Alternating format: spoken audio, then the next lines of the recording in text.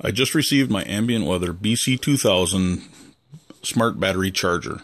It's for recharging AA and AAA rechargeable batteries.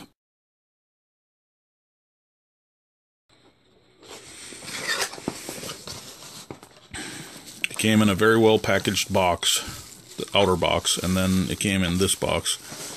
This is the main battery charging unit. There's 4 digital displays. Here's the owner's manual. It discusses everything from initialization mode, charging modes, slot selection, adjusting the currents, and display modes and operational modes. There's also a service card, tells you who to contact if you have any problems, of both the phone number, toll-free number, and email. Here's the charger. Goes out of the way.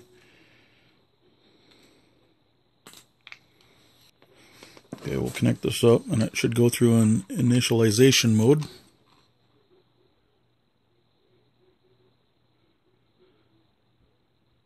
There we go.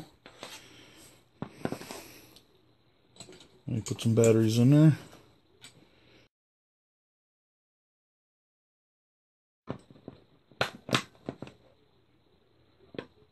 It checks the voltage of them when it goes through and analyzes them. Okay, right now it's displaying the individual milliamps in each battery. 4.0, 4.00, 3.99, 3.99. Go through other display modes. There's voltage, 1.42 volts, 1.43. Here's milliamps for charging. How many minutes it's been in the charger. Now when this charge is completed, it should say full in each display for each slot. There are different modes that you can do. You can pick the individual slot, like this one is just for that battery, and so forth. Each one coincides with the battery in the slot, and you can change what mode you're going to go through. There's discharge, charge and test, quick test. You can do all the batteries all at the same time, the same way, or you can individualize them, which really is a nice feature. There's also some protection in there, overheating protection.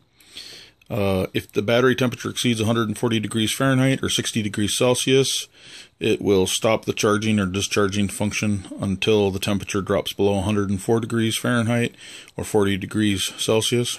And if the control board temperature exceeds 171 degrees Fahrenheit or 77 degrees Celsius, the charging or discharging function will be halted.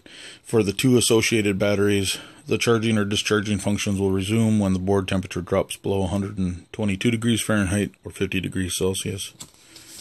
So that's a nice feature. Heat kills batteries and equipment, so it's nice that they have that protection. There's also a conversion kit available.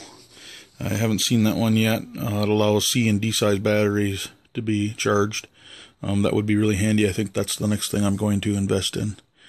I hope that this little video helps show the equipment off, and I hope if you're looking at saving some money and saving batteries, you give this Ambient Weather BC-2000 a try.